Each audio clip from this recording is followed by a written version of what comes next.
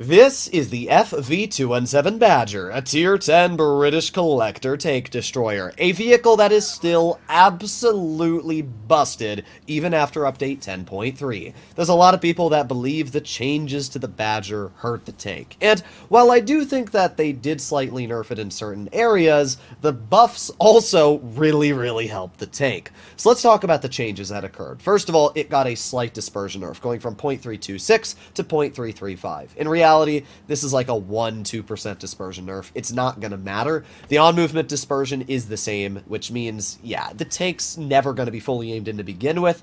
It's fine. When it comes to the aiming time, everything else is still the same as well.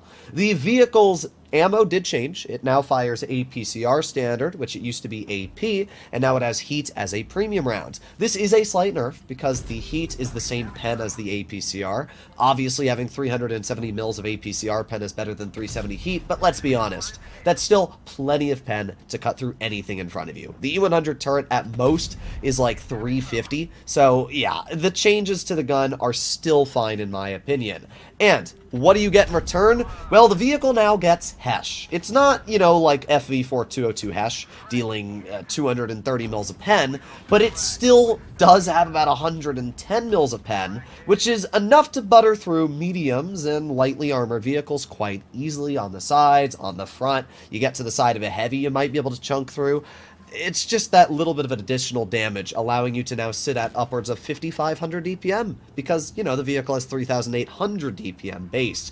So, starting off this game, we've already cleared probably the biggest threat on the enemy team, the FE215B183, bringing us up to 1,700 after we hit that very lucky shot on the side of the Jagdpanzer.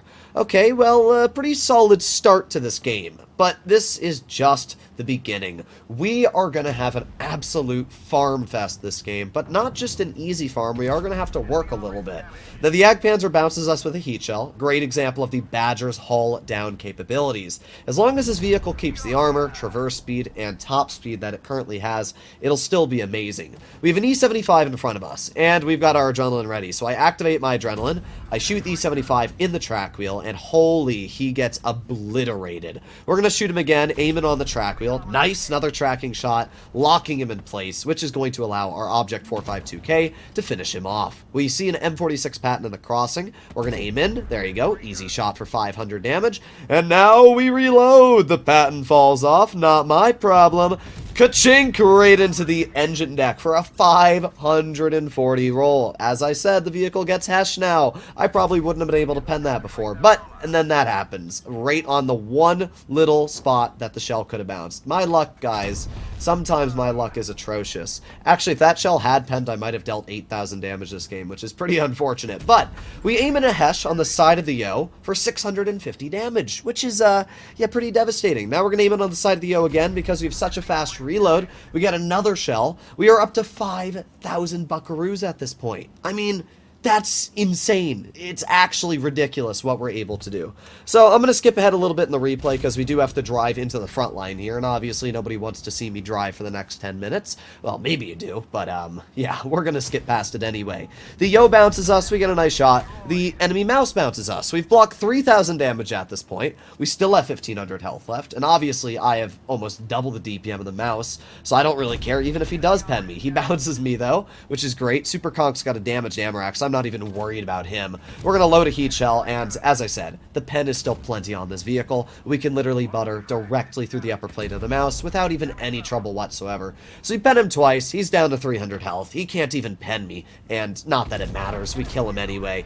Yeah, that mouse stood zero chance. It's a great example of why the mouse is still not the best vehicle. I think I put it in the strong category in my tier list and not super strong, and that right there is the reason why. I mean, the Badger just crapped on it like no tomorrow. That tank needs more armor on the upper plate. You shouldn't be able to do that. We're going to get a nice slap into the Super Conk, and at this point, he is a one-shot for us. We're up to 7,300 damage, and I just need to pen the shell. You can see, though, it's a pretty tricky shot to actually pen, so I'm going to wait. Don't rush it, and there you go. We get the pen. Never rush your shots. I mean, I wasn't worried about dying, but rushing it, I might have bounced, and then one of my teammates would have picked up the kill, which would have given me about 300 less damage. So, saving your shot, waiting, is sometimes the best way to play. We did 7,600 damage. We assisted a decent chunk. We got 6 kills. Honestly, if that 452 didn't kill that E75, we would have gotten 7 kills, which is a bit unfortunate, but yeah, I mean, we literally did just about the best we could in that battle. We blocked 4K, we assisted a lot. Holy, the Badger it's absolutely insane. As usual, let's finish off the video with one helping of live gameplay. I have a couple replays that are pretty solid. I got like 2 6Ks in the vehicle today. I mean, the thing is just insane at farming. You get in a frontline spot, and as long as you're hull down, you're not showing your lower plate, you will do crazy, crazy things. However, you do have to rely on your team, because it is a tank destroyer. You don't have a turret, so it still falls apart to mediums every now and then, especially if your heavy flank doesn't push, but I guess we'll find out. Up against us, we don't have that much in terms of heavies, but they do have a minnow, they have an E3. I hate fighting heavily armored tank destroyers, especially in something like the Badger, because the armor is really effective against heavies. It's like 374 thick, hull down.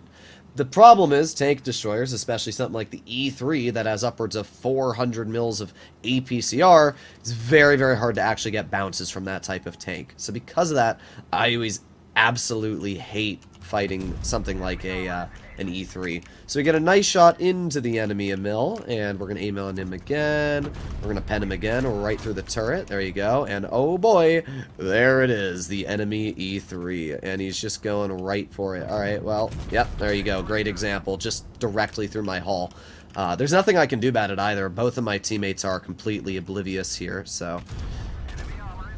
Help!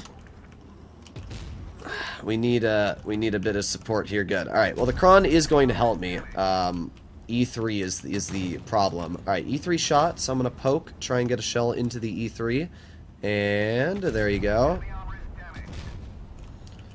I hope that the Kron shoots the E3. There you go. Nice. All right. Let me shoot him as well, and bonk. There you go. Nice. Alright, alright. We have some help from our teammate, which is all we really needed. Alright, we're fine at this point. We're going to aim it on the standard. Get a nice hash for 688. Alright, I'm going to say thank you for the help. Oh boy. Oh boy. I don't want to be shot by that. Again, the E3 is just such a nasty tank to fight. We're going to HE him for 160. I'll take it. E3 is dead, and at this point, it's a win. I mean, this is how easy it is to do the... This is how easy it is to do well in the Badger. The gun is absolutely insane in terms of DPM. I'm just going to push this guy, honestly. It's pretty easy to get a decent chunk out into him. We'll just fire another heat shell. Our Kron actually bounces him, which I guess is unfortunate for that player. All that's left now is a Sheridan. We've already picked up 4,500 damage as it is, so... Yeah, I mean, this is easy. So easy in the Badger. Let's aim it on the Sheridan. Aiming, and bonk. There you go. 575 max roll as well, so a pretty solid slap-a-rooney. And just like that, we did over 5K. I mean, do I need to say anything else about the vehicle? It is incredible. The DPM is fantastic. The mobility, it's obviously not the best, because it is a tank destroyer with a lot of armor, but it's more than enough to get the job done. We got a mastery. We got... a high caliber, so he made 200,000 credits and an incredibly easy victory. I will give my my teammates thumbs up here, as they did help me out, so thank you. There you have it, ladies and gentlemen, the Badger. I would highly recommend to still consider picking this tank up when it does come out, because it's such a good vehicle. Hopefully you enjoyed today's video. I'll see you in the next one. Bye-bye.